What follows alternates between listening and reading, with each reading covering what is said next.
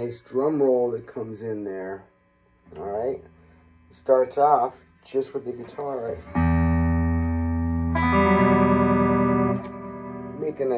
You could make an E minor if you can't make, if your hand can't stretch to this, which if you're, depending on what strings you're hitting, if you're hitting all the strings, this is what we would call as a E minor add 9, okay, on the board. And then you can zoom in on your videos now and pause and all that, so I'll get a shot of it later for y'all.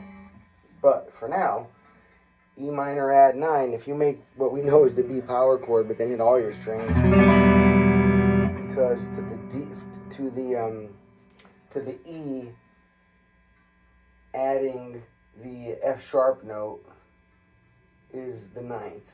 You know, it's the note after the octave. So it's the 2nd degree of the scale, but in the next octave, okay? So that's why it's a 9 and not a 2, okay? The 9 is the same as a 2, a 1 is the same as an 8.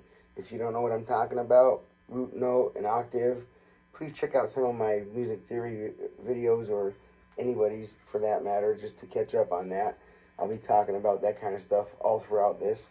However, I can try to keep it as simple as possible, just so you all know, whoever tries to zoom in on the board, that was something I was writing out for somebody else that has nothing to do with what we're working on. Breathe from Pink Floyd is right here, all right? And what we have going on with Breathe from Pink Floyd is an E minor add 9 chord, which looks like a B power chord to us that would know power chords, which most people do because they kind of all start with those. 2nd fret, 5th string. Remember, we count this way: 1, 2, 3, 4, 5, 6, and then the frets 1, 2, 3, 4, 5, 6. Right? Your fingers, thumb, and then 1, 2, 3, 4. Oh, notice I'm wearing a glass finger, slide rather, you know, so that I could do the slide parts. He has a lap steel he does it on, I believe. Pedal steel they call it, or lap steel. But in any event, now he does this progression a bunch of times. And you can do it all at once. 2, 3, 4, 8, 2, 3, 4, just to start. So, and then when you get comfortable making the chords, then I start to split it up. 1 and 2 and 3 and 4 and 1 and 2.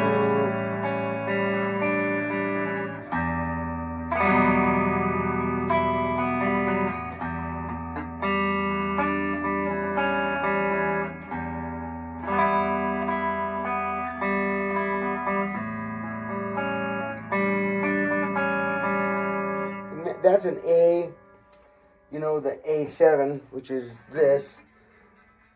Your 5th string, I'm sorry, your 4th string, 2nd fret, and your 2nd string, 2nd fret. And then I don't, it's, you hit all the strings of the guitar, so you don't have to be too fussy about where you're hitting. Just try to not bump the adjacent strings, though, because you don't want to cut those notes out. And then what we call the A sustain 2 is adding the D note. So if you take this A7, what's making it a 7th is that you're dropping the A root note, which is the middle one that we're taking our finger off of, right? Otherwise, there's your A chord. For a lot of us, we just do this for the A, open A string. But, however, to do the A7, like that, we're taking the, and by the way, when you see a chord and it's written like A7, that means A dominant 7. So the formula is actually the flatted 7th of the scale.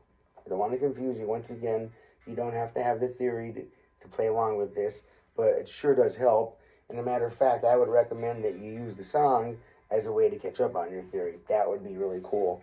Make me feel good about that. All right. Now, so, switching back and forth between a version of E and a version of A. That's what's going on here. And then if you can make that E, minor add 9 chord, that's going to add a lot of mysterious sound as compared to just which works. It's only a small difference, so that's why I still show it to people with the E minor. And then you just drop your middle finger down one string, and then you skip a string and put this finger down, and then the A string over here.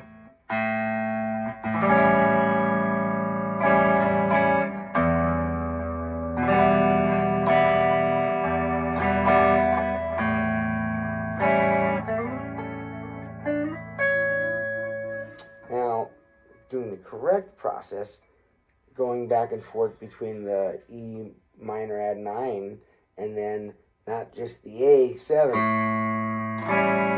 but he does go A7, you know, and then A sustained 4. The A sustained 4, like I said, is when you're adding the D in. Because if you counted all the notes in the A major scale, or the key of A, I should say, then you would see that the 4th note in that is D. So if if you're playing the A chord and you suspend, it's not like getting suspended like throwing out of high school. This is that you were hanging on to it, right? We're suspending it. Suspend the 4.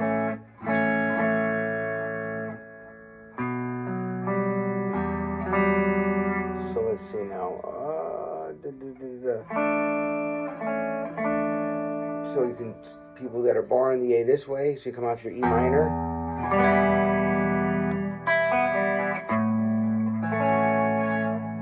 And you listen to a little picking.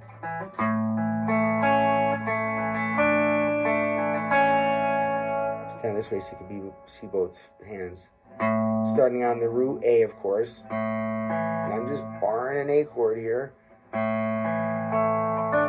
So I throw that D in, you know, so.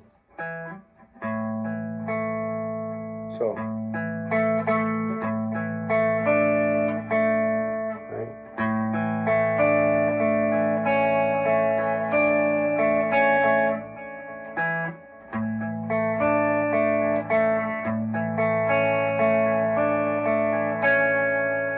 Or from the 7th chord, same thing.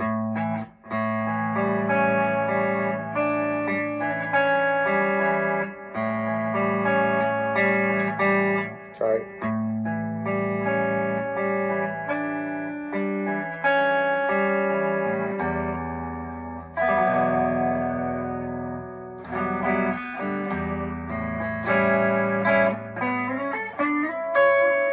All I'm doing there is just outlining the A chord.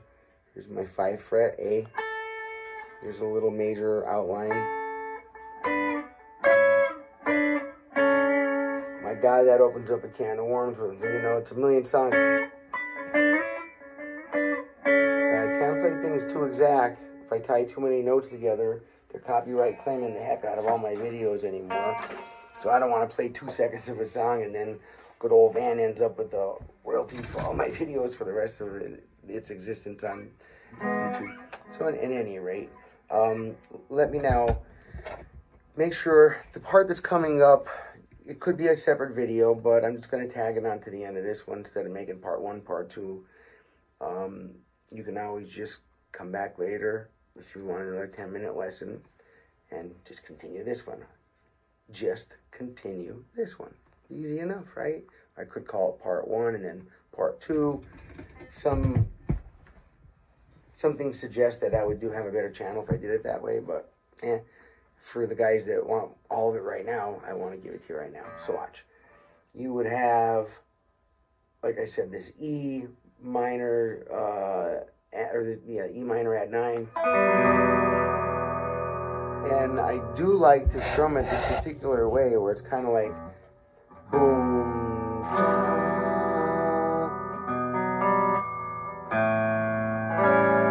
just to start out, you know, if you're just learning the chords, just stick with the E minor. If you could do the stretch, then you know, move right up as soon as you can to the real chords that he's doing, of course.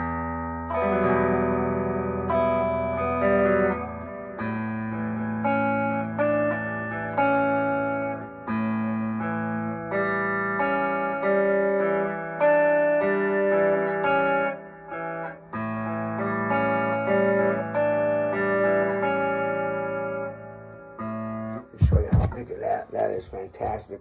Wade Gilmore really is, he's really a hero of mine, I'll tell you, as far as guitar playing goes.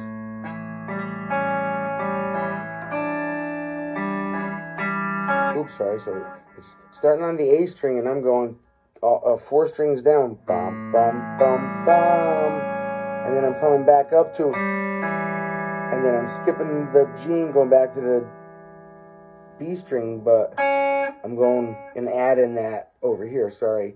Instead of just this, I'm going to add that to it, so it's kind of like, let's see.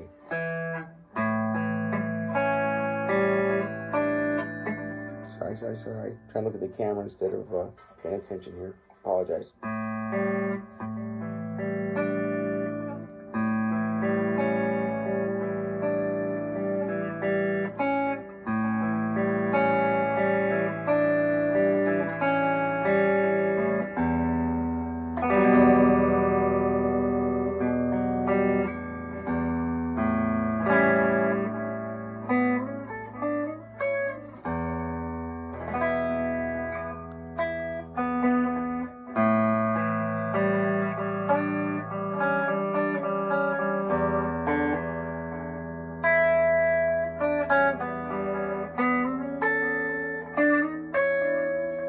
Then you're going to hear a drum roll, dun, dun, dun, dun, dun, dun. And this goes into the second part of the song. That kind of like, let me just put this here. I just want to show you guys a few things here. You see, you got, just so you can get a close and look at these chords that we're doing. The C major 7, it's basically just your C chord, but without your first finger. But I prefer if you use the fingers that I have written in here, and it's for a reason. It's to make the next chord you're going to, which is the B, right? It makes that a lot easier because you're just sliding your second finger then. It's important, you know, if you find that your hand finds it easier a different way, by all means, please use what you whatever works best for you. That's what you're going to use. But I would try and suggest that you try the way I'm showing you first, just because I may have already tried all the other ways as well and found out that this might be the most efficient way to do it. All right, my friends. Now, so it goes from this E to the A, back and forth, back and forth, back and forth. Sometimes he's doing the A major.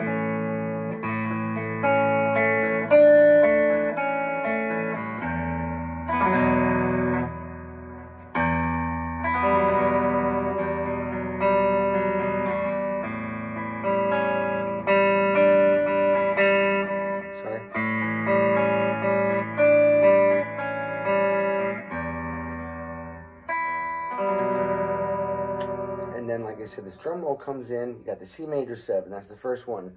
Now, most people would just think of the C chord.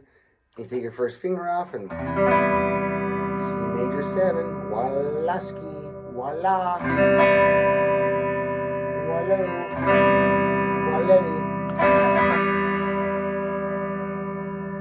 But if you were already like this, and then this, right from here you'd be going to that C. So, you know, you could take the easier move right now and just add that finger there, and then, ooh, I'm sorry, before it goes into that part, I want to show, for those that are capable, the little slide part. It's very easy if you play slide already, and if not, you can just do it with your fingers. Watch.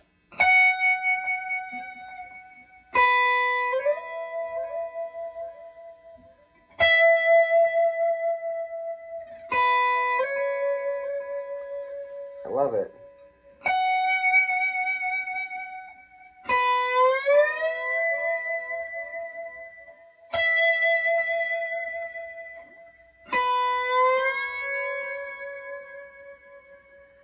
And when I'm doing, I wear the slide on my pinky, but let me just tell you what frets to push on. Whether you play the slide or not, that's a whole different thing, and I can't give you a slide lesson on top of this one. It can be a couple hours long. It's not as easy to just put it on and do it. It doesn't work like that. But I'll show you the frets that I'm hitting is, you know, first string, that F sharp note, which is the, right there. I didn't mean to call it a suspended fourth note if I just did that. I don't know where that came from. But anyway, that's the 9, you know, the add 9 from your E add 9 chord here. Just up a couple octaves. It's this note in the chord, you know. It's the 5. Well, I'm sorry. It's the F sharp of that E minor add 9. It's the actual add 9 note. So he zeroes in on it. That's like the note, right? He's hanging on that like a monkey on a tree, man. Watch.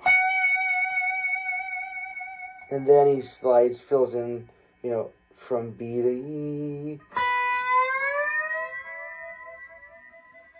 And then E. And then B, but only up a whole step to C sharp. And that C sharp note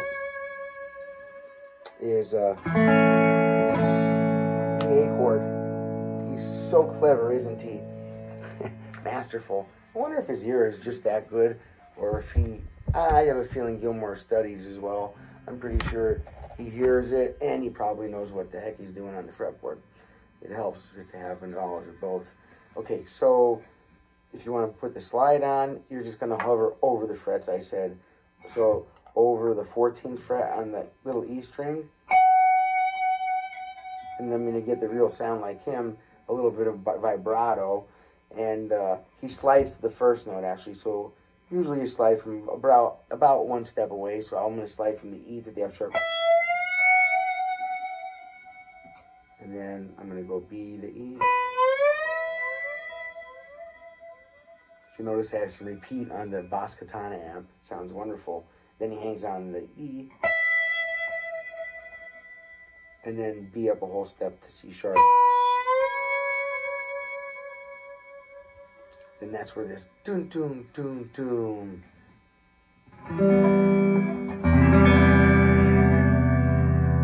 That's how I'm doing it. Looks like a G chord, but nothing down here at all. Just the top and move down because it's part of a C chord, really. You're playing this part to the C chord. But rather than using these 2 fingers, I like this just because the next move just goes right here. But it doesn't really matter because if you do this for it... Sorry, that's too loud. It eats the video up here. And then from there, the B minor 7, which is 2nd finger here. Okay, E. I'm sorry, the A string. Okay. And then you skip a string and put a finger down on the 3rd string. Still on the 2nd fret now. And then, so after this little slide intro, you know, I would probably put the slide back in my pocket, or I'd have to fret it using it like this. And it does make it hard to do. I wouldn't recommend it. I've been playing for many years, so I can pull it off. Most people wouldn't have a chance at it. I'm just saying, it's a specific slide thing. It's not that I'm that good at the guitar thing. It's very specific to slide. I'm a geek. I just spend a lot of hours sliding. That's all. But in any event, you got 14th fret E string, and actually to be like the record, you can slide from the 12th to the 14th, and then a little vibrato. Gilmore makes his slide sound very human, you know. So people towards the end of their notes, they put vibrato because they start running out of air. So if you go ha ha ha ha, you're only putting out, you know, a lot percentage less air than if you were just going ah. You know, balloons totally going out rather than just all right. So we got C major 7, B7. So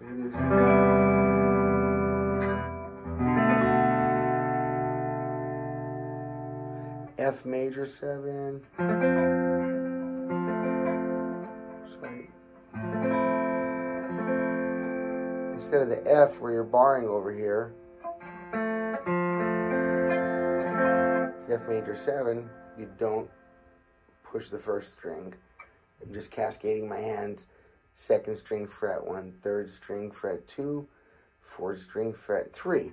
and then the other ones are all open.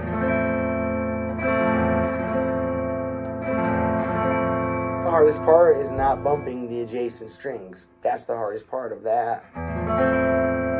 So then we got C add 9, I'm sorry, C major 7, B minor 7, and then the next one, F major 7, and then G7, which is like a regular G, except with this high G note there, it's down a whole step, G. Remember a G7, if it said G major 7, then here, there would be a G major 7 would be here, because you flatten the set, you add the 7th, which would be the note right before the root, whole, half, whole, half. So the note right before it is your 7, number 7. So anytime you want to make a major 7 chord, you add the note to the chord that's right before the root note. So, okay. Now if you want the dominant 7th, which is just written the letter, A, B, C, D, F, G, whatever, and then just the number 7 after it. Kind of like the one on the board, because this song, we're just kind of like the A7, and then, down over here I have the other part. I don't know if you can see it. Let me tip this for a second, just so you can see it there. See on the bottom of the screen, E minor add 9 to A7 back and forth, blah, blah, blah.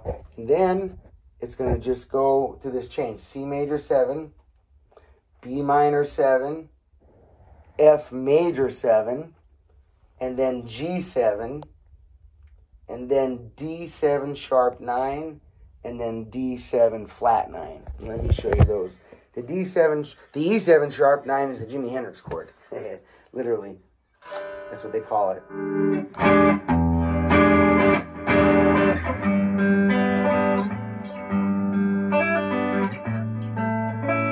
Forgot about the copyright thing. I gotta be careful. I don't want to blow a nice long video over a couple seconds. But anyway, the Jimi Hendrix E7 sharp 9 chord. That's the E. So if you just take the D7 sharp 9, you're just moving it down a whole step. Literally, that's what the chord is. And I don't hit the 6 or the first string in it.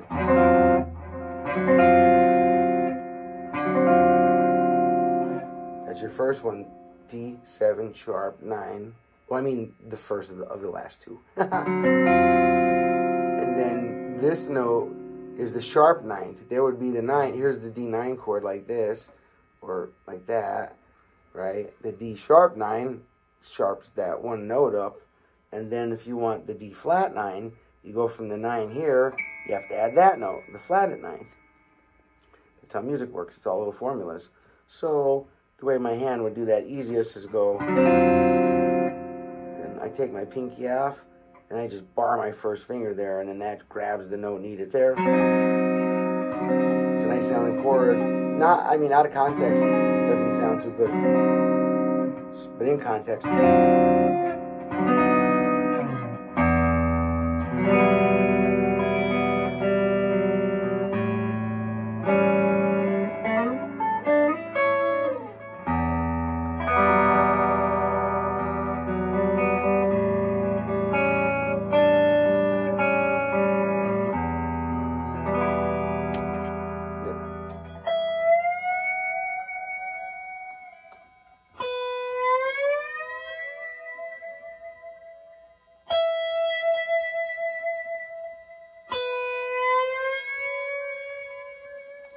no slide, no problemo. 14, you slide from 12 to 14, and then add some vibrato, but not right off the bat. Most singers don't just every single note, right? It's usually to hang on to the air, like I said. So we, and then you get a little bit of vibrato after you're already on the note, and then B to E. And then E, you're already on it, and then now your B or your 7th fret to the 9th. 12 to 14, 7 to 12, 12, 7 to 9, doom boom boom, but C major 7, B minor 7,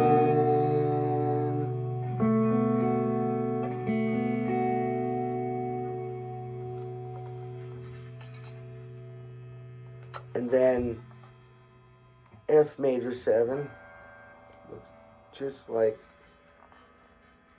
comes from the regular full F chord, except we're not playing. We're leaving that one go so we can get the E note there. That's a major 7 because E, F, right? E is the note right before the F. So if you're adding that to this, then you're getting the major 7 chord. So we add the E note. So now for an F chord, we want this E here, and we open up the bottom finger from barring this F, and that gives us the F major 7. Beautiful chord in the right context. These are all great in the right context. Right?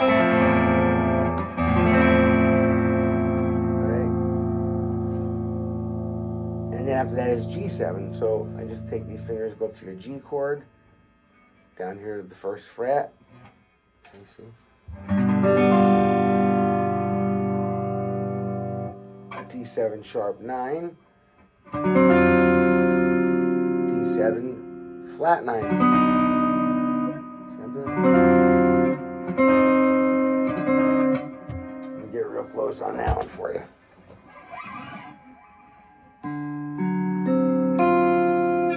Watch the pinky. It disappears, and then the first finger is going to flatten out and catch a whole step before the pinky right here.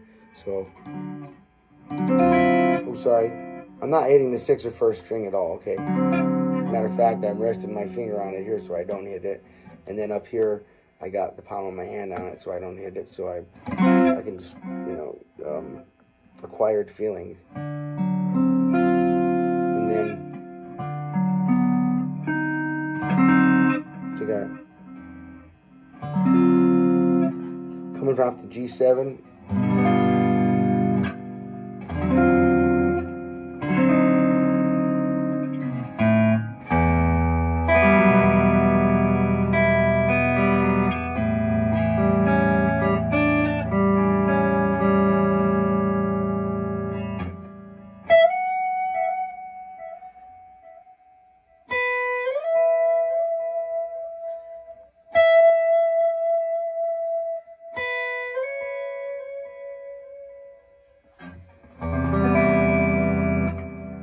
this.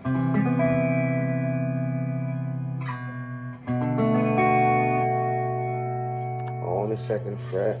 Every other string, it's like no open fret, 2nd fret, open fret, 2nd fret, open fret, 2nd fret. Nice easy pattern for your B minor 7 chord. And the hand kind of cascades back normally on that one. You shouldn't have much trouble anybody making that. Watch. And then the F major 7. So you just look. You can cascade from this direction if you want. Make sure your hands just don't juggle around, not knowing what to do. Have a plan, okay? For this one, you can start from either down here. You're not going to be on the 1st string, so you can let your hand feel that first one, and then you're just cascading it back. You're not skipping the string. Or you can look if you want to, if you have the ability to look over your guitar and see your hand right there. Sometimes it's not the case from where you're standing on stage or just standing here making the video right now. I can't see the bottom of my finger from my perspective, from where I'm standing. I don't know if I can go back further, I'll show you what I mean, but I'm kind of cramped out with gear on the floor here. That's why I have the camera that way. God forbid I don't want you to see how messy it is down here. I'm just kidding. Anyway, so let me show you the change one more time here. C major 7, B minor 7, F major 7,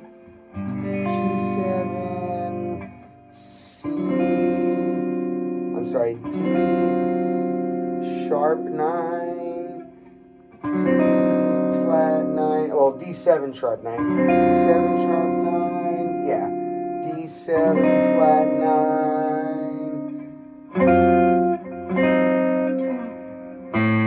the beginning. So back to your E. Now, if this chord is screwing you up from being able to play the song, plenty of times I write it out and give this song as a very intro song, and we just use the E minor and the A minor and the A7 chord, which is just this. Watch what I'm doing. The middle finger comes down one, and then skip a string and put this one. So it's not very difficult to learn, and you're just going back and forth from those two, and that's most of the song there, right? So it makes it easy to show that. When it gets to the other part, because you can do the whole song then, and not have to wait until you get up to doing that. Literally a Jimi Hendrix chord, okay? It's not easy on the hand. So instead, you just play the note that's accenting the chord, and that's fair game always, you know? If my hand is sore and I was playing out, I would just hit the last two notes. I would hit the sharp 9, flat 9, back to the E.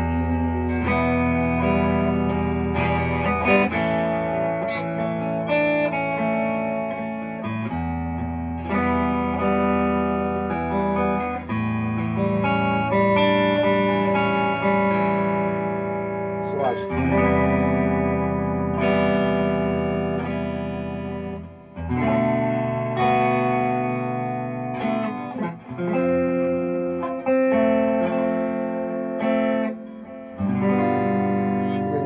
Last one, two chords is too hard. 6th fret B string, 4th fret B string. All over again. Pretty cool. I love this stuff. And the slide, love that too. Let me see. Yes.